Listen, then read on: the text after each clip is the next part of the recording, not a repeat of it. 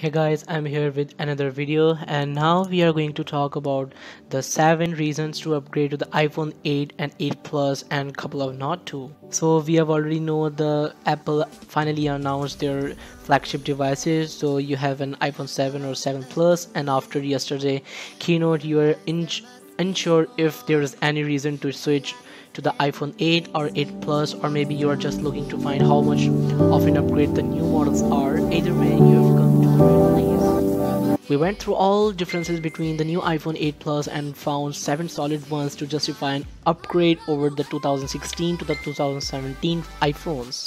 Design: the iPhone 8 Plus has an all-new glass back and a new color option. Apple promises that its new launch strengthened glass is the toughest yet on a phone. And storage: the base storage of the iPhone 8 Duo is now double that of an iPhone 7 family. We are finally past the new where the starting price got you the storage that was borderline unusable on your main phone.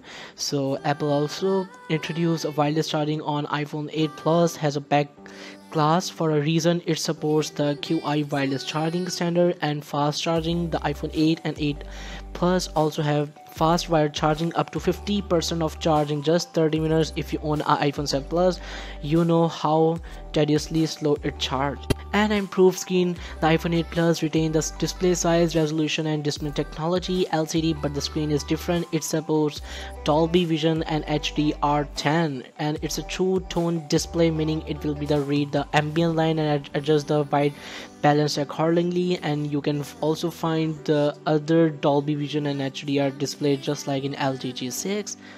And now a new camera. The new camera remained 12 megapixel.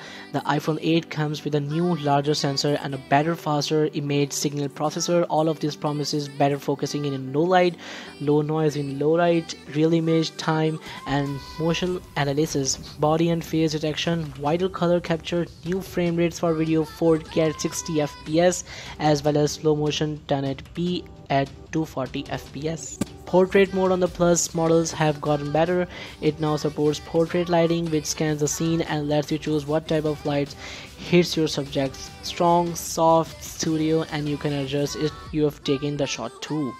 And the new chipset, which is A11 Bionic chip. This is the biggest reason by far. A11 Bionic chip should wipe the floor with the A10 Fusion. It's built in on a new 10nm process as opposed to the 16nm of A10 Fusion. It has more transistors, more CPU cores, 6 versus 4, and a new Apple made GPU. A11 Bionic has 6 cores and 2 performance and 4 power efficient ones.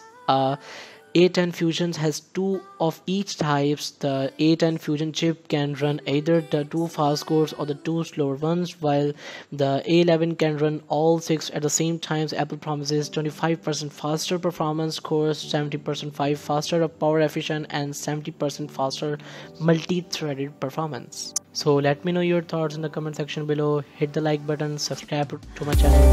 Peace out.